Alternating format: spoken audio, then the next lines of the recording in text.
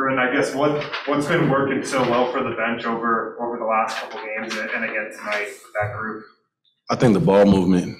I think it's making it easy for all of us. Everyone's playing unselfish, and then I think the defensive end too. We get big stops and we've been pushing the pace. So I think that's the reason for putting up so many points right now. Is it a difficult position to be in when the bench plays really well and the starting group just doesn't play very well? Are you sitting on the bench at that point thinking, how can I help in that situation? No, I think we all have some of them nights.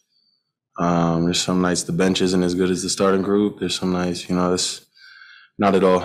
We've got some very talented players in both groups, and I think I obviously believe in those guys just like they probably believe in us. So after kind of a deflating loss like this, how hard is it to get that momentum back? Hopefully not too hard, but yeah, we've had a great stretch, a great 9-game stretch, 9-1, 8-1.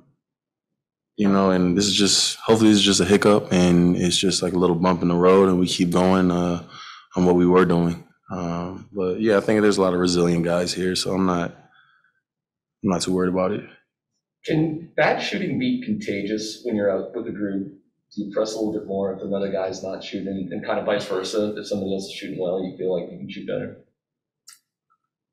Personally, no, not really. I don't think. I put my own work in personally, so I try and trust my work, not the vibe someone else has or the rhythm someone else doesn't have. Like that doesn't really change much,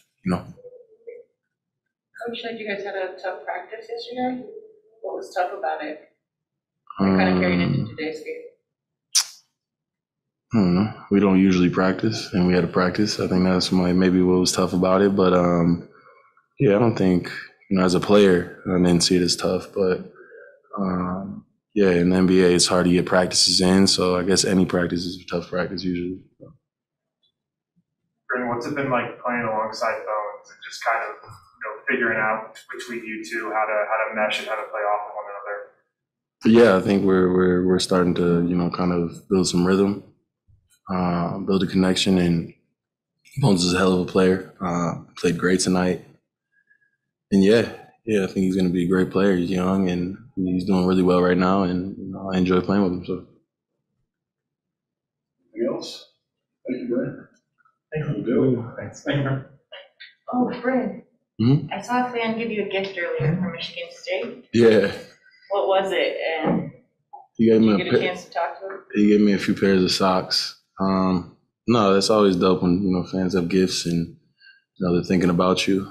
I always appreciate that stuff, and hopefully there's more gifts coming my way. I enjoy receiving gifts, so.